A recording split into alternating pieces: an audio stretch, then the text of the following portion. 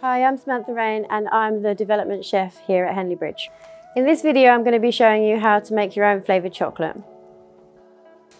This is a great way for us to make our products completely unique and set us apart from all of our competitors. Please refer to the video description to find out more details on all the tools and ingredients used in this video. The most important part of this process is the chocolate refiner machine.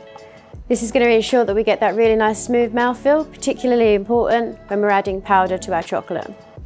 First things first, we need to get our chocolate melted to 45 degrees.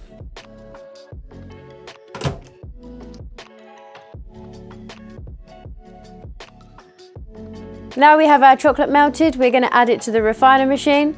We're going to spoon in our strawberry powder.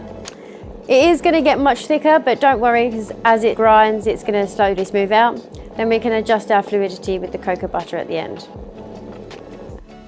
So now we're going to just give it a really good scrape down. Just really make sure that all that powder is all incorporated into our chocolate.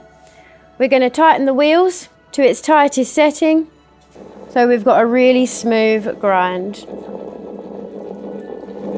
Our machine has now been running for 2.5 hours, so now we're going to melt our cocoa butter in the microwave and add this back to the chocolate. And give that one last mix. So once we've checked that our chocolate is nice and smooth and that our fluidity level is correct, now we can empty out our chocolate from the machine.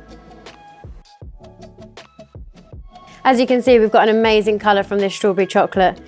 Not only have we got an amazing colour, but we've got a beautiful flavour that's completely natural.